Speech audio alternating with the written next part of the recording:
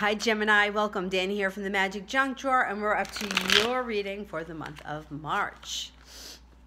Keep in mind that for the month of March, Mercury will be retrograde. I know everybody humbugs over that, but it's not that bad. You can use it to your advantage. Okay, Gemini.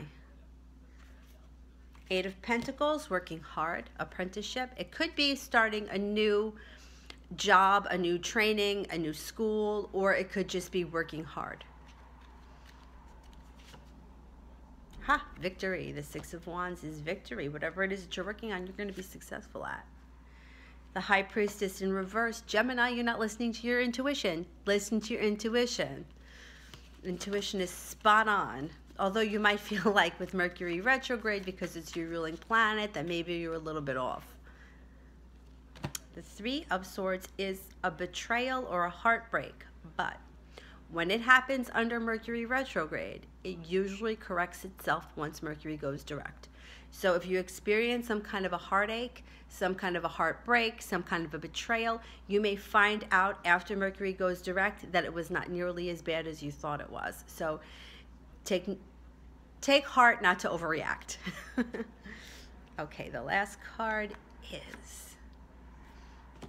Ace of Pentacles in reverse, which is not getting a new business opportunity or hold up. Now, it is very common for things to get held up under Mercury retrograde. So if you wind up running into a snag or you feel like you can't move forward, don't get upset about it, because it's all going to correct itself when Mercury goes direct. Being a Gemini, Mercury is your ruling planet. It can affect you more than it may affect some of the other signs.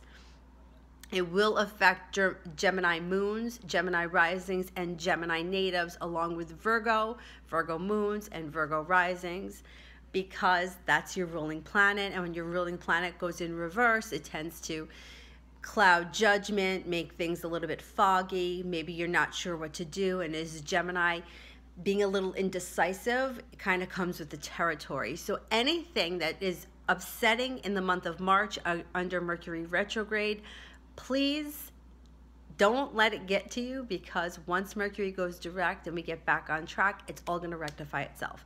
It happens all the time. So try not to get too upset, because it's going to fix itself. And you do have the victory card here, and you're working hard. So whatever it is, listen to your intuition and it will correct itself. As always, if you like what we're doing here at the Magic Junk Drawer, don't forget to like and subscribe, share us with your friends, and we will see you soon. Thanks for watching. Bye.